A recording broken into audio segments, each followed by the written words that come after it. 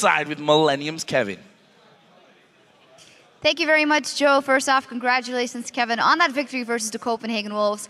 Let's break it down from the beginning. Picks and bans, late game components in both teams, and you going for your one and true love, of course, Aurelia. Yeah, so pick and bans went how we thought about it.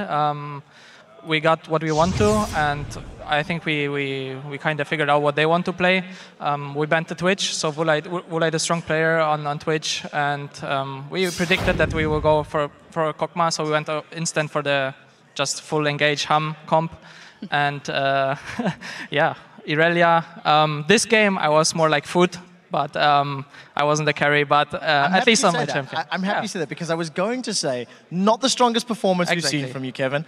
I do want to ask, why Aurelia in this game? Trundle was up, we've seen that Jax was banned away. So what's the thought process in your head and in Millennium's head as to what goes, now I can play Aurelia? All right, so they had Twisted Fate, Trash, and a lot of CC overall. So a lot of slows, a lot of stuff like that. So I was just like, okay, I have Shyvana in case, but I don't feel too good right now on her. I feel I don't have impact like Youngbuck did here. He jumped in and died. So I feel the same. So I take a bit distance from her a bit. So yeah, Irelia just my favorite pick, and I'm always safe even when I'm 3 levels behind like this game. I will still go aggressive. I will still go hum, yeah, because I just know that I can survive and I know the limits of the champion. Absolutely not the best early game for you, but we see that impact you can make in team fights, and we actually have an example of one of those team fights lined up for you guys. You can pull that replay up on the screen and you can walk us through the specifics of playing Aurelia. So 29 minutes in, you guys are very far ahead, 8,000. This is one of the team fights where you actually had quite a nice play. So talk me through what the communication was like. I can see you in the bottom lane starting to rejoin. So let's roll this clip out and talk me about your communication, your decision making. So here we already kind of knew Evelyn is behind us, and she already engaged instantly with TF. We didn't expect the TF ulti, but immediately I tried to TP and help. And the call was just to kill the front line. They peeled perfectly for Shyvana. I could just freely attack whoever I wanted, and that was basically it. Like we wanted to peel for Ziggs because he was just super strong, and Kraton had just amazing positioning there, so he was no danger at all, and yeah, we could just turn it around. It worked out very well. You guys got control of the game and never let go. I've got a question about Kerp on Ziggs in particular. Do you guys as a team play a lot around Ziggs? Because it seems like when Kerp is on Ziggs, Millennium plays at a higher level than when Kerp is not on Ziggs. I don't think we play more about Ziggs. It's just that if he plays Ziggs, he farms a ton. Like he roams really good. He does the bombs to help out the lanes in case they 3-man push or 4-man push. I think overall, I don't think we support him too much in mid lane. Of course, don't need to. Exactly, we don't need to. Like he's just overall a super strong player on it, and I don't know why, but he has the potential to kill even 1v1. So on other champions, it's a bit different because other champions has, of course, higher risk and higher reward. So Ziggs is just safe pick, and if Kerp plays on a safe and aggressive champion as well, then he's just really strong.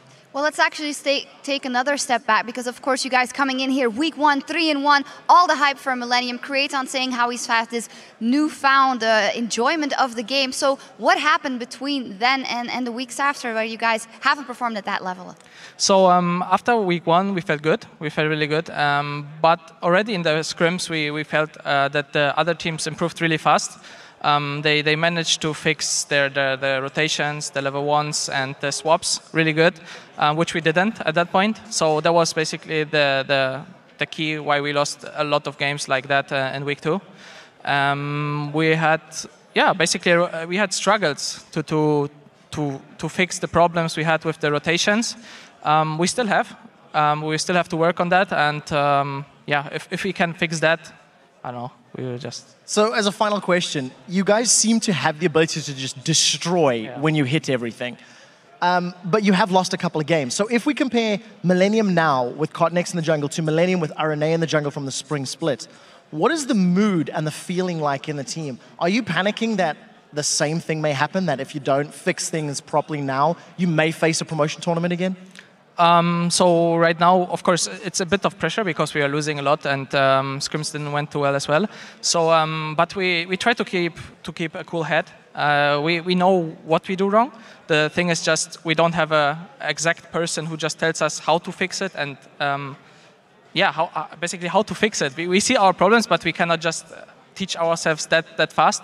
So I think that's the most important part, why we are not that strong yet, and why we can't compete with such SK or Alliance. But the future will tell. We hope we can face them and destroy them as well. Well, thank you very much. Always a pleasure, Kevin. As for us, we're going to go into a short break, but when we come back, what a matchup we have lined up. The Super Hot Crew as they take on Alliance. We'll be back in 3.5.